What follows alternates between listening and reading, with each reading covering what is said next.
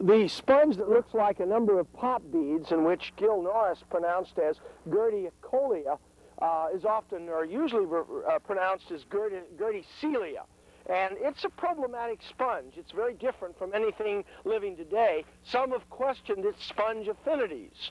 And like many other Paleozoic life forms that don't quite fit into modern phyla or modern classes, many Paleozoic forms are puzzling in their taxonomy, and some consider them to be extinct classes of possibly sponges, or in some cases even extinct phyla. The Receptaculites is an example of this.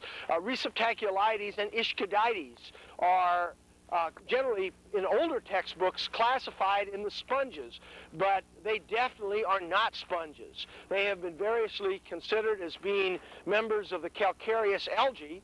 They've also been considered to be representatives of their own extinct phylum, but they definitely are not sponges. They do not have spicules. They do not have any of the morphologic or structural features that characterize the sponges. Another group that is definitely not a sponge are the archeocyathids. The archeocyathids are generally considered to be representatives of an extinct phylum. They're predominantly restricted to the Lower Cambrian, and they're a very distinctive fossil in Lower Cambrian limestones. They were also one of the first reforming organisms, other than the blue-green algae or the cyanobacteria. The archeocyathids formed some of the very, very earliest known reefs.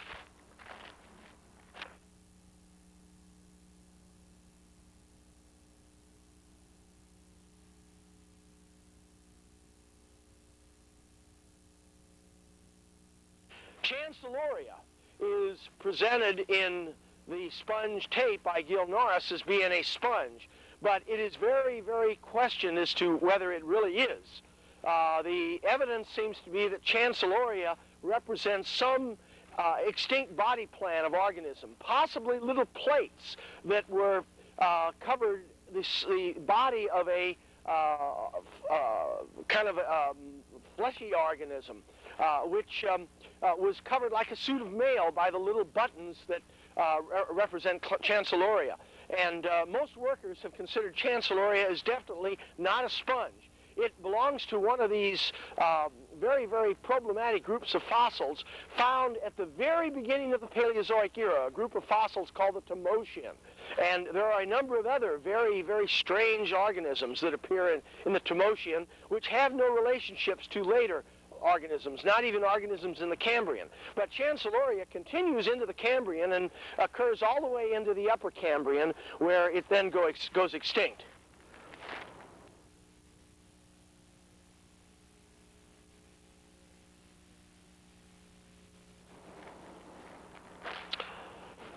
This fossil you're seeing on the screen that looks like a coral is a peculiar thing that some have considered maybe a sponge. It's called Wapericonus, and it is found in limited areas only in New Zealand. And unlike most of the problematic fossils that you find in the rock record, Wapericonus is found in the Mesozoic. Most problematic and totally puzzling enigmas, paleontological enigmas, are found in the Lower Paleozoic, most of them in the Cambrian. But Wapericonus is a Mesozoic enigma, found only in New Zealand.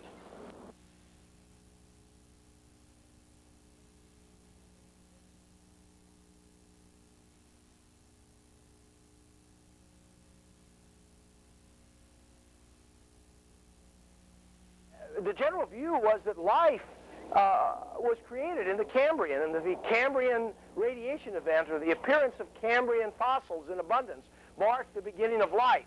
When The Origin of Species was published, people realized that if evolution was true, that there should be a fossil record much earlier than that of the Cambrian. And people started to look and spend the necessary time and effort and blood, sweat, and tears that you have to spend to locate good fossils. And this occurrence of Eozoon canadense, this peculiar dome-like structure, was found in strata in Quebec. And there were those that said it was definitely a fossil. And they were in pretty good company. Charles Lyell, for one, considered it to be a bona fide fossil. Charles Darwin considered it to be. A number of late 19th century paleontologists considered it to be a bona fide, very, very early and very primitive life form. What they considered it to be was some type of giant foraminifera or giant protozoan, which they called a rhizopod. And it's not too far from that to go into the sponges, because sponges in many ways are simply a collection of protozoans put on a scaffolding, put on a spicule system or a skeleton. So there were those that said Eozoon was also a type of sponge. But the Eozoon question reigned throughout the last third of the 19th century, and by the early part of this century, the controversy kind of died down.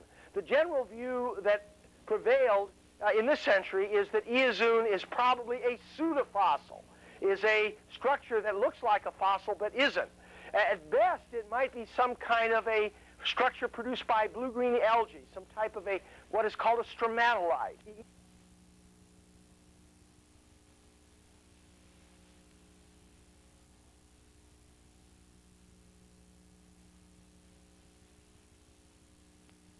But the Eozoon question reigned throughout the last third of the 19th century, and by the early part of this century, the controversy kind of died down.